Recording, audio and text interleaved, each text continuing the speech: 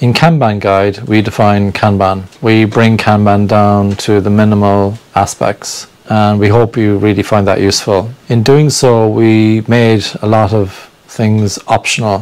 One of the things that's optional on a definition of workflow is a backlog. You don't actually have to have a backlog on a definition of workflow. And we talked about that in a previous episode. But funnel is another optional container, if you like, another piece of your workflow that you can have. And if you did have a backlog, a funnel might be a backlog for a backlog. So can be useful in situations where maybe you've got a roadmap and maybe you're kind of doing something like now, next, later. So now would be whatever's in progress, next might be what's in the backlog if you have a backlog, and later might be what is after whatever's in the backlog. Something like that.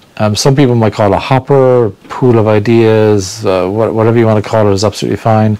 The general intent behind funnel is that it's for items that we haven't really considered properly yet. People have submitted some ideas, they're in the funnel, but we don't know if they're going to end up in the backlog yet. So if you did have the backlog, if you did have some kind of prioritization, that's something you can do. That said, even if you do have a backlog in Kanban, the backlog is not ordered necessarily. So this whole notion of sequencing a backlog is something that's more a thing for Scrum than Kanban. It's not something that we necessarily do in Kanban. So funnel is another thing that you can have in Kanban. It's an optional item, and you can read more about it in the definitions file for Kanban guide at kanbanguides.org. Thank you.